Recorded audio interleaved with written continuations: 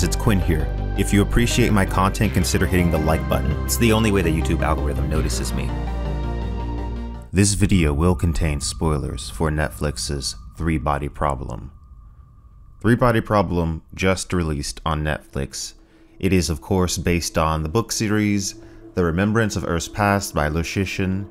And yes, I mean based on the series because the first season doesn't just cover the first book in the series, The Three-Body Problem. It moves into the second book, The Dark Forest, and even has scenes from the third book, Death's End. It shows that they are thinking about this as a series, and they have every plan to continue the show. In fact, Season 2 is already in the works from what I hear. They had the task of establishing the essence of the entire series, not just the first book. Now you guys know that I'm a huge fan of the book series. I have done several videos covering it on this channel. I definitely was apprehensive about this show because I'm a big George R.R. Martin fan, huge fan of the A Song of Ice and Fire books, and I didn't really enjoy what the creators of its adaptation, Game of Thrones, did with the last several seasons of that show. When I heard that they were the ones doing The Three-Body Problem, I was nervous to say the least, but I was willing to give it a chance. This series, unlike A Song of Ice and Fire, is finished. So, what did I think of this show? Is it a good show? Is it worth the watch? I would have to say it is definitely worth the watch, unequivocally so. It is absolutely worth the watch. It's good science fiction, but how does it work as an adaptation of the book? Well, let's get into this. One of the major criticisms of Liu Cixin's series is the flatness of the characters. It's a high-concept science fiction book series. The characters are not the focus, like really at all. I think the creators of the show were aware of this criticism, and I think they did a good job of remedying it. Now, I would say that the story in the Netflix show is actually very close to the book so far. It absolutely lives within the essence of the novel and even improves upon certain aspects in the book.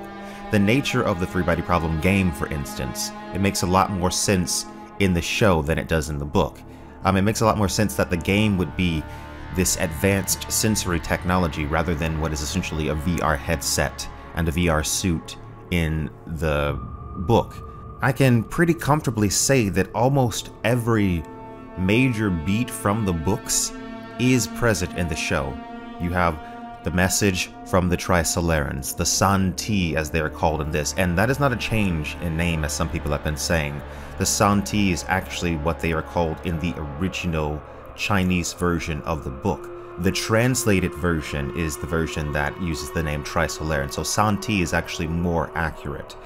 They also get into the Wall Facer project, they get into the Staircase project, they get into planetary defense, aka the Space Force, it's subtly mentioned, they get into cryonics, they get into sophons, they get into the interdimensionality of the universe, they get into nanotechnology, and it plays the same role that it does in the book. They get into Tianming's fairy tales, their setup, they get into the Dark Forest hypothesis and deterrence game theory. They're both subtly brushed upon even, for those that are paying attention. It's all there. I've seen certain people say that the story is unrecognizable. Well, it might be unrecognizable if you've only read the first book.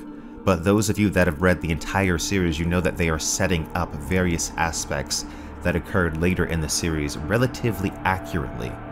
Where the differences start to occur is the characters.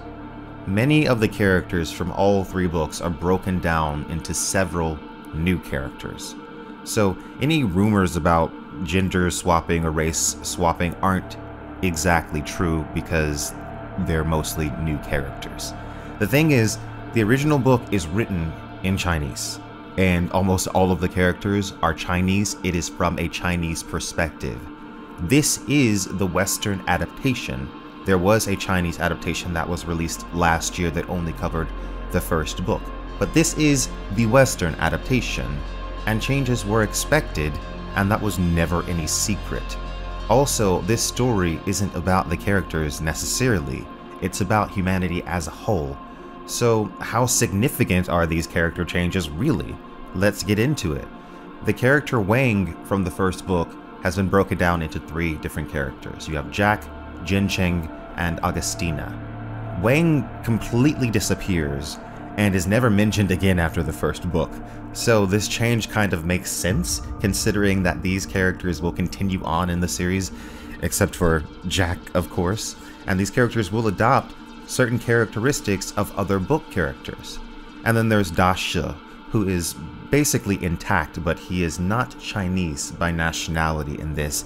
He is British by nationality. And then we have Ya Wenjie, who is very similar to her book counterpart. Her backstory is almost identical, with some changes here and there, but we'll get into those a little bit later. And then there's Mike Evans. He is basically the same as he is in the book, with some minor changes. And then we have Thomas Wade, who I found to be awesome in this show. A great adaptation from the book counterpart. Thomas Wade is the man that gets stuff done, and for him the ends justify the means. And then we also have Jin Cheng, who I mentioned earlier as having characteristics of Wang, but she is mostly Shang Xin. In fact, their names are 1 letter off. You have Shang Xin from the books and Shang Jin in the series, and she is perhaps a bit of AA as well. If you've only read the first book, again in the series, you might not have recognized Jin as one of the central characters in this series. She's absolutely Shang Xin. Will is quite obviously Tianming, and his connection to Jin is fully explored and expanded on, and it is very close to the book counterparts. And as I said, for book readers, Tianming/Will's fairy tales are also set up. We see multiple times that he is reading books of fairy tales, and we see the image of paper boats floating on water multiple times as well. These are things that only people that have read the later books will recognize. And that's along with Will/Tianming's cancer, his purchasing of a star through the Stars Our Destination project, his cooperation with the Staircase program, which like in the book was led by Thomas Wade and worked on by Shang Xin/Jin. All of it, from the removal of his brain to the seeds being sent, was from the books. It is very close narratively speaking. I also predict that Augustina, who has many characteristics of Wang, including being a nanotech scientist and including seeing the countdown, will be given more characteristics of Shang Xin and AA as well. There was something about the interactions between Jin and Augustina that reminded me of the interactions between AA and Shang Xin in the books. And Raj, to me, seems almost certainly to be Zhang Beihai. He is not fully blossomed into the character yet, but it seems pretty clear that that is what they are setting up, that he will definitely fill the role of that character. And then we have Saul Duran, who has adopted the role held by Luo Ji in the books. The show moves past the first book, and Saul develops into basically Luo Ji from the books. We see his assassination attempts, we see a version of his conversation with Ya Wenjie, which is one of the most crucial scenes in the entire series.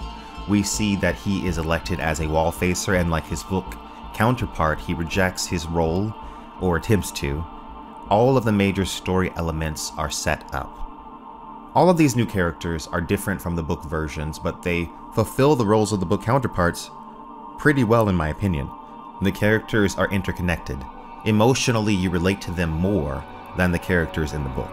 Their interpersonal relationships don't feel phoned in, and their individual storylines never feel drawn out or tedious, and always work to further the narratives. Just think about it. In the hours of content that I've made on the 3-Body Problem series that you may have watched on this channel, how much of it do I spend talking about the characters or the intricacies of their relationships or interactions? Almost no time, because the focus of this series is not the characters, it is the science fiction. It focuses on the high concepts, not the characters. The characters take a back seat in the book. Characters are more important to TV shows. And even though the characters are changed, the important connections that the characters have that are necessary to the narrative, like the connection between Tianming and Shang Xin, are absolutely present in the show. But like I said, the characters themselves have been reworked. By including these new and reworked characters, the show adds more emotional weight to everything. For instance, In the book, when Mike Evans' ship is destroyed, it just kind of happens and everyone moves on. But in the show, we see the emotional toll of the loss of so much human life. It really affects characters like Augustina. The scene itself is highly impactful in my opinion, and the way it shows how helpless Mike Evans and his followers are in the face of superior technology works, in my opinion, as a prelude to certain events later in the book series, which I will not spoil for those of you who have not read, but those of you who have read know exactly what I mean. Now, though the story is very similar to the book, there are definitely some simplifications. For instance, they never quite get into the factions of ETO. In fact, they never say ETO, Earth Tri-Solaris Organization, though ETO is very much present throughout this season. There are other simplifications as well, but nothing that, in my opinion, prevents you from understanding what is happening. In fact, I think that the streamlining of the narrative here actually works in favor of the show. The truth is, a science fiction novel, like I said, can have elements that work great in novel form, but in television form, that same thing might not work as well. The show made a lot of intelligent decisions, in my opinion, on what to alter. The show is made with the understanding as well that the best parts of the series are not the opening, not the first book. The events of the Dark Forest and Death's End are the heart of the series. The show cleverly establishes the events of the first book so that we can get to the events that actually define the series in a well-paced manner. Again, I'm trying to say all of this without spoiling the series, but if you've read the books, you know what I'm talking about. Throughout the show, we see humanity work together to take on this problem, just like the book. They develop new technologies to aid humanity through the war against Tri-Solaris. The books are all about the development of technology, and the show is about the same thing. They even go out of their way to bring up the fact that the development of technology will have severe limitations due to Sophon interference. They'll have to hone in on advancing the technology they already have, as their higher forms of research were limited.